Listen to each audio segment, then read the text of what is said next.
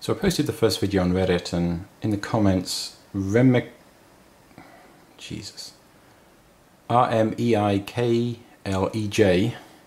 said that he didn't think he had the skills to build it, and then someone suggested that maybe you could use a joystick, and that got me thinking.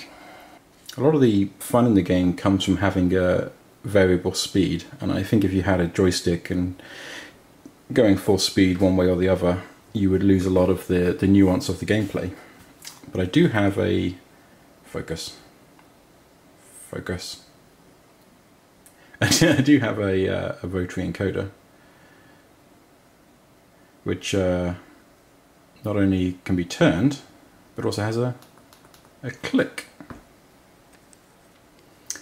So that got me thinking that maybe a version of this game would be quite fun to play by turning and slapping a great big knob.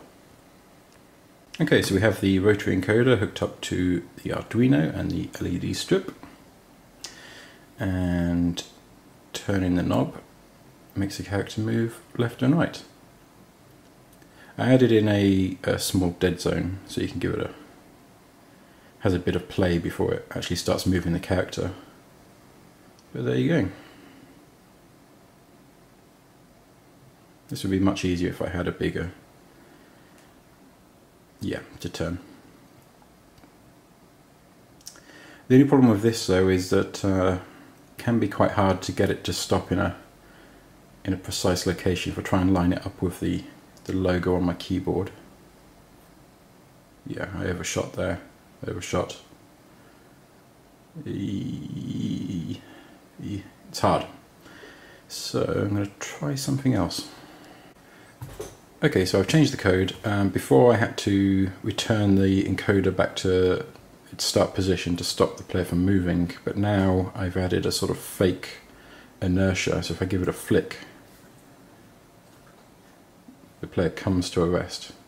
And how fast I go is based on how quickly I flick it,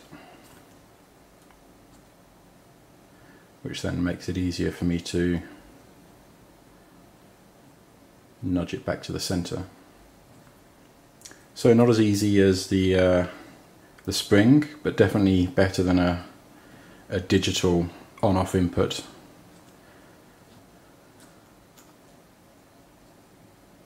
Yeah. And if you had a rotary encoder that had a heavy mass on the end and no clicking, you'd be able to very accurately control the speed of the player and bring it to a complete stop instantly. Thanks for watching.